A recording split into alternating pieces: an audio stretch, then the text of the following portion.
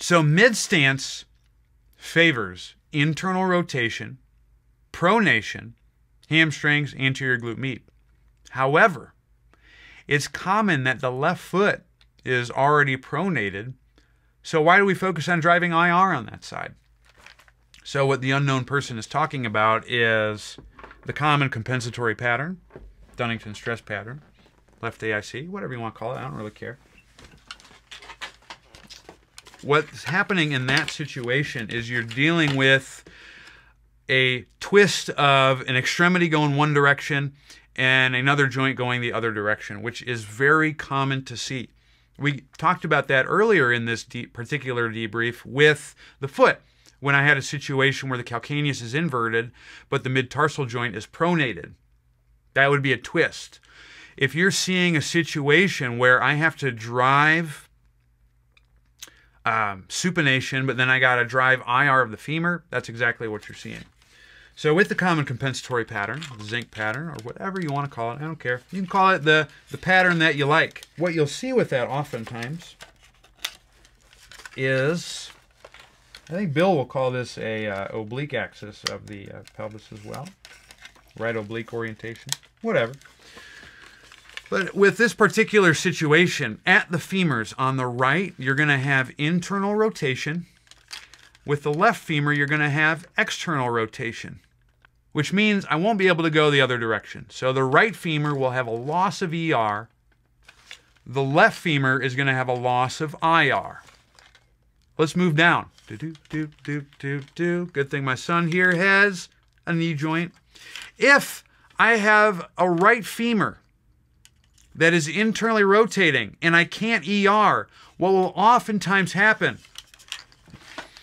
is the tibia will do a compensatory external rotation. So now you got a twist at the knee joint, which at the foot will exhibit a inversion of the calcaneus. And then sometimes, folks, you might see that concomitant turning out of the foot. Well, then guess what, folks? The mid-tarsal joint starts to pronate, and you get all types of weird things going on at the foot. That is a common compensatory strategy. On the left side. So remember, the femur is ERing, can't IR. Well, folks, I might need to IR. What will that look like at the tibia? The tibia might internally rotate, so now I got a twist at the knee joint, which then leads to the foot, if you could imagine me transposing this to being a left foot, is going to have more of a everted calcaneus, and it will be flattened. Can you have some twists in the foot? Sure, but that's just the general rule. So when we see a situation that the unknown question asker is asking, where, okay, my left foot's pronated, why am I driving IR? The reason why you're driving IR is because the femur on the left doesn't have internal rotation. So if you have this scenario where I got a twist of one joint going one way, you got another joint going another direction. In order to restore movement options, you have to twist everything the opposite ways. So what that might look like on the left, which is what the unknown question asker is mentioning to us, is you might drive femoral internal rotation, but then you're cueing lateral heel contact, so that creates tibial external rotation, and it helps supinate the foot. On the right side, and what you'll see with that then is many times you'll have to push the knee out while maintaining inside heel contact and potentially arch sensation. What that will do is that will IR the tibia, ER the femur, untwist the twisted extremity, and a lot of times if you do that, that can help restore movement options. If you want an example of a great move series that I apply a lot with my Supreme clientele, that would be bottoms up shifty split squats. That's why with that particular move, I will encourage the weird twists that I'm doing. So on the left with that particular move, I'm cueing lateral heel contact, but having them turn the zipper on their pants to the left, aka rotate the sacrum left so they can get inner thigh to drive femoral IR.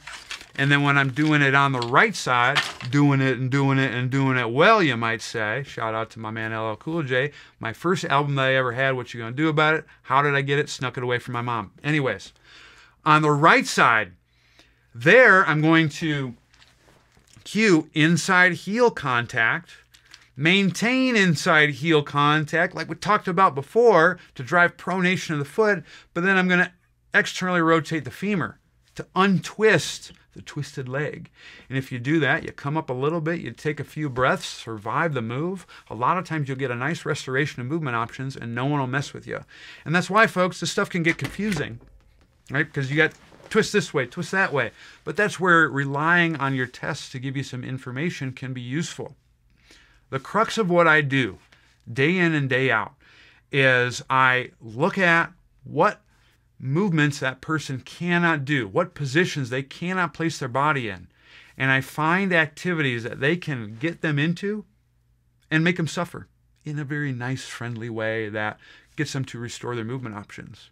If you can do that, and then just respect structure on top of that by looking at the infrasternal angle, because that will let you know what sequence you have to go with things into, which if you want to learn a little bit more about that, check out the posts I did on compensatory strategies. I'll link it in the show notes. Don't worry, you boys got you.